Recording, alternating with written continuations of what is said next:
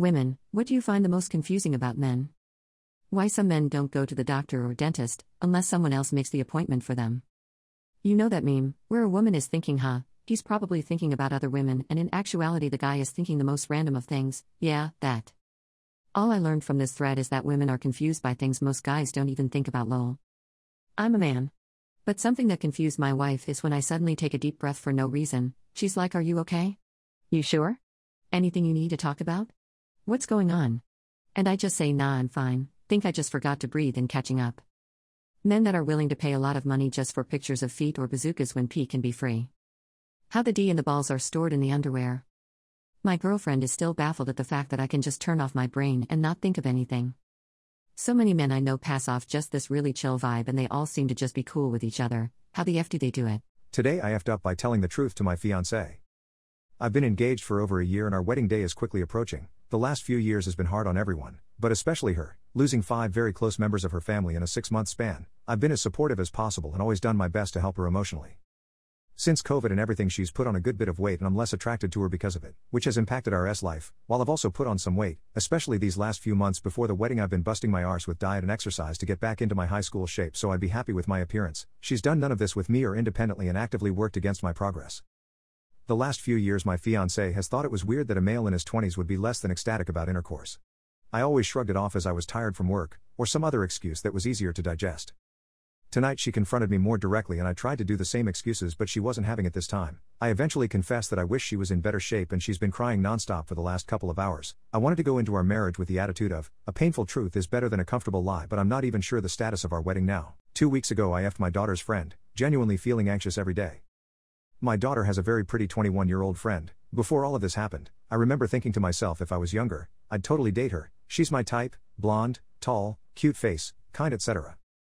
She's always been very nice to me, but suddenly she actually started teasing me. She started calling me daddy over text. She said, "Your daughter is so lucky, I wish you were my daddy." She texted me at night to ask me a question. It was an excuse, of course. I replied to the question, but she kept the conversation going. She said, "I'm in bed right now but can't sleep. Honestly, I'd totally want a hug." To keep it short, I couldn't keep it in my pants. I'm really not an excited dude drooling over young girls. My daughter has 7 to 8 close friends I see regularly. She's the only one I find pretty, because she really is pretty, and I simply couldn't resist. I'm divorced. I started seeing someone else 2 months ago, but I wouldn't call that cheating since we aren't clearly a couple yet. I'm just anxious because I wouldn't want my daughter to find out. Yesterday she suddenly said we need to talk and it scared the heck out of me. Basically every time I see her I'm like, I hope she hasn't found out. I hope she hasn't found out. I hope she hasn't found out. Would you be in a sexless relationship? What circumstance would you find acceptable for this?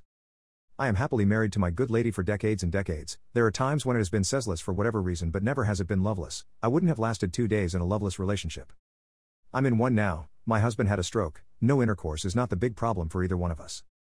Yes, I would just self-pleasure a lot. My girlfriend is my best friend. I love her so much. I'll never leave her astray. If for some reason she couldn't, it wouldn't bother me, but we're slowing down a bit anyway, and we're couch potatoes. We just get a giant TV and watch movies and be happy in each other's company. She was in an abusive relationship for years, and I was in an emotionally abusive and sexless marriage for years. I found my kindred spirit, and she's amazing, and I'm happy.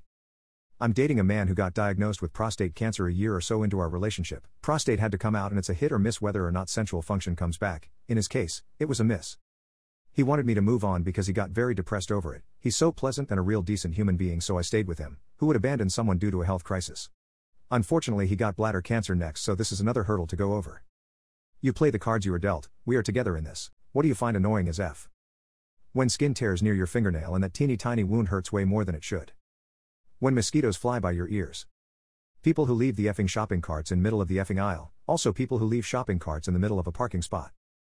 When people don't clean up after themselves. People that have no awareness of space, like, if someone stands too close to me, or bumps into me or stands in the middle of the path when I'm trying to walk.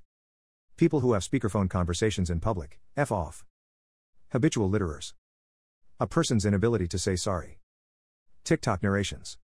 People who are a-holes to somebody when they're alive, bullying them, and then once they commit self-destruction they're all like, I wish I was his friend or he was such a nice person, being fake arse people.